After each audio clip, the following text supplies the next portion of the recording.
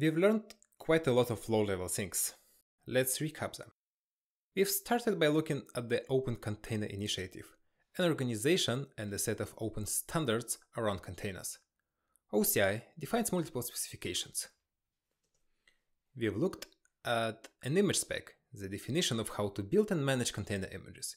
We've used Scopio, a small utility focused on working with container images, to inspect an existing image.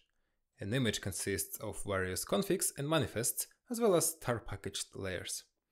We've then examined runtime spec and container bundles.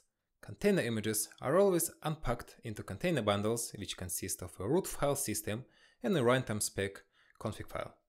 To get the bundle, we've used umosi, a tool that allowed us to take a container image and unpack it into a container bundle.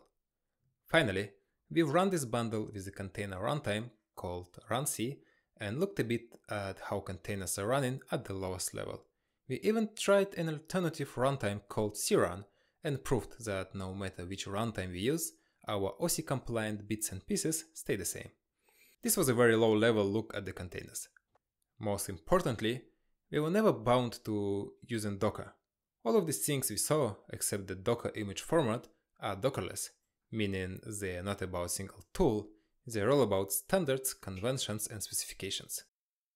But working at such a low level is inconvenient. We would never build images by assembling them by hand, and never unpack bundles by scripting umosi. After all, the main benefit of Docker is that it makes containers easy to use. Till this point, we learned how containers work, and we learned how to make containers harder to use. In the second half of the course, we will learn how to use containers with the same convenience as Docker, but without any Docker inside.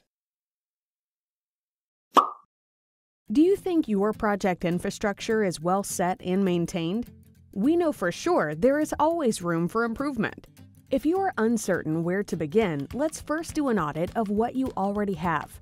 We will review your setup from every angle: performance, cost, security, high availability, automation, and provide you with a detailed roadmap of which direction your infrastructure should go, generate concrete tasks for you to implement, or even take on your infra entirely, if you let us, of course.